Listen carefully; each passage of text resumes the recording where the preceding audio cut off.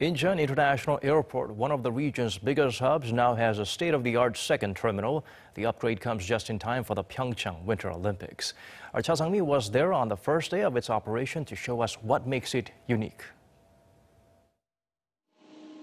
Korea's main gateway, Incheon International Airport, began operations at its brand new second terminal Thursday morning, with a flight arriving before dawn from Manila. Now flying out of Terminal 2 are 4 SkyTeam airlines, including Korean Air. T2 is designed to be a smart facility, with its own check-in, customs, immigration, and boarding gates, all using cutting-edge technology.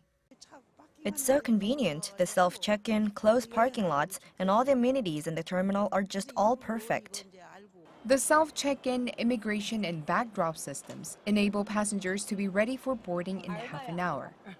The terminal also provides a range of recreational and resting spaces, making it much more passenger-friendly. I think it's really nice that the terminal shows off a lot of cultural aspects of Korea. It's way more vibrant than Terminal 1. One of the most convenient things is the terminal's all-inclusive transportation center, with buses, trains, and short-term parking.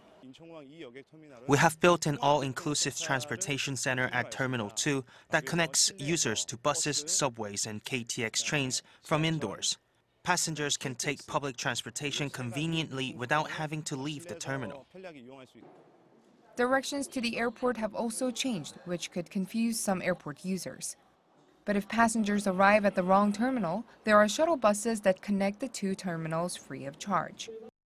So I was in Terminal 1, and I sat there for about 45 minutes, and I went up to the desk. I asked one of the people to help out, and she directed me to Gate 8, which there was a shuttle there, and it took about 15 minutes just to get here. And they can ask for an I'm late card at the information desk, which will give them priority in customs after checking in at the right terminal.